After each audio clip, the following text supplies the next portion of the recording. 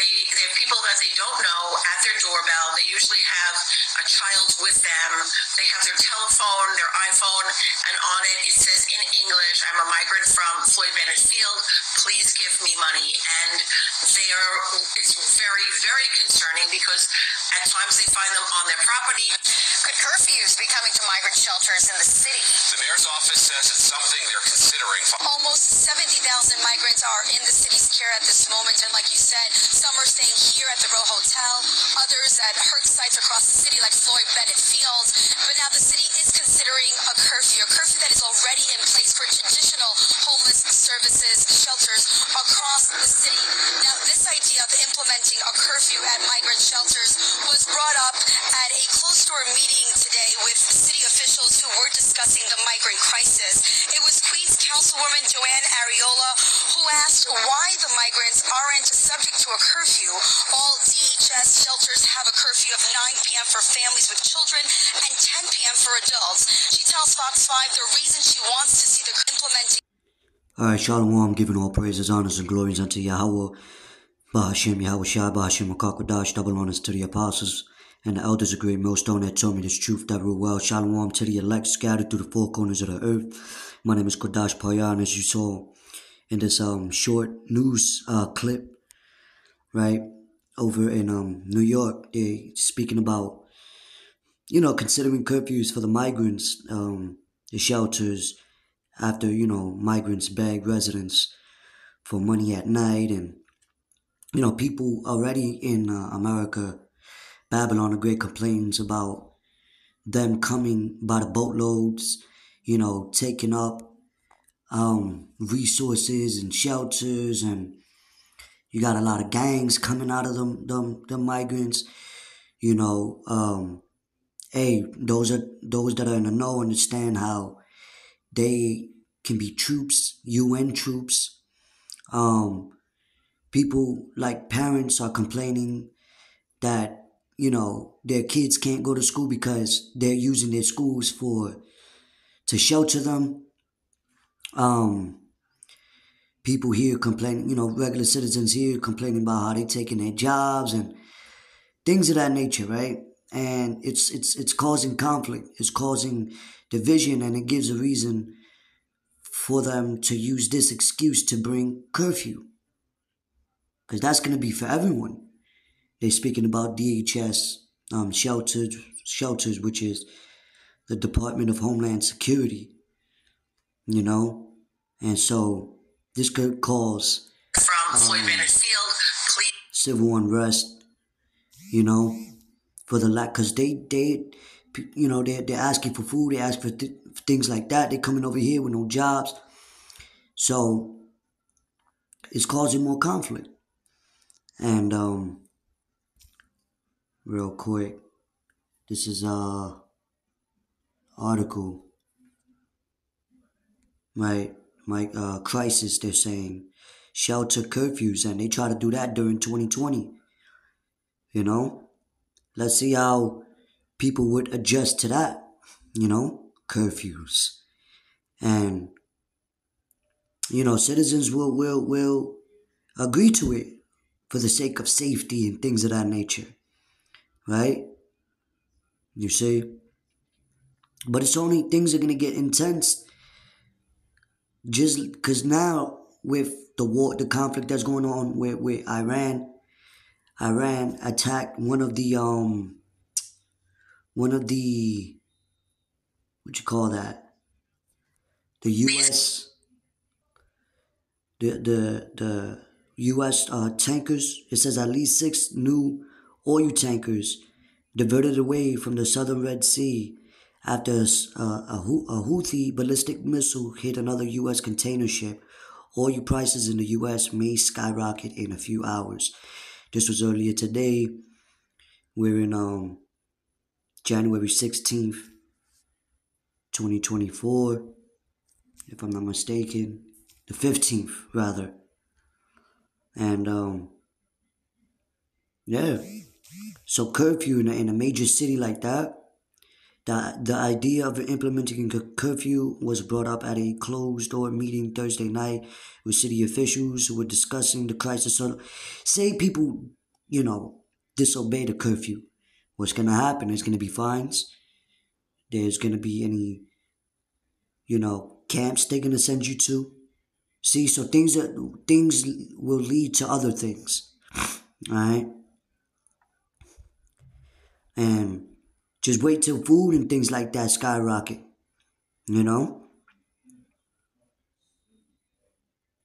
That's going to cause even more conflict. As a matter of fact, I want to get real quick in the book of Isaiah chapter, what was it, 14 and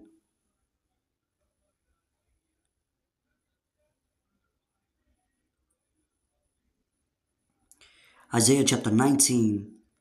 Let's start at verse 2. It says, "And I will set the Egyptians against the Egyptians, and they shall fight everyone against his brother, and everyone against his neighbor, city against city, kingdom against kingdom." And it's heavy because they just put the new Purge movies back up in Netflix, the election one, and we in that time. So the Lord is the one that's causing this conflict amongst citizens and so-called, migrants within these cities, and that's going to cause what? It could cause civil unrest is going to happen. Egyptians against the Egyptians, right? People that are residing in these cities and these lands, Matter of fact, let's get and that's because Yahushua spoke of divisions, So if a house be divided against itself, it's not going to stand. Just like when there was those type of riots, civil unrest in these ancient kingdoms, imagine how it's going to be now. Second Esdras, chapter 15.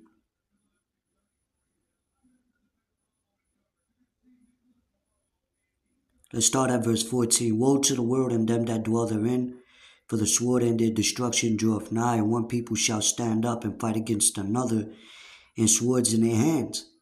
Look at the movie Bushwick, movies like that, predictive programming, right? "For there shall be sedition among men." No, Slakia. Yeah, with swords in their hand, the destruction draweth nigh, and that's coming. It says, "in swords in their hands," people gonna, fight for their lives, fight for their whatever, their jobs to stay open, their homes, because it's gonna be invaded, because of the lack of bread, because of the famine,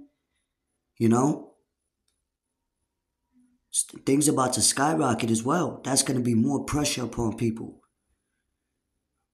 "For there shall be sedition among men, and invading one another. They shall not regard their kings nor princes, and the course of their actions shall stand in their power. A man shall desire to go into a city and shall not be able, because things are gonna get locked down. For because of their pride, the city shall be troubled, the houses shall be destroyed, and men shall be afraid." We're heading to a time of trouble, Jacob's troubles, right? Referring to Jacob, the forefathers, you so-called Negroes, Latinos, Native American Indians, which are the biblical Israelites. Jacob's troubles, Jeremiah 30, which is evil times that people are about to experience. Judgment, lamentations, mournings, and woes is coming, man. That's why you got to watch and understand, why all these prophetic events and what is leading up to, right?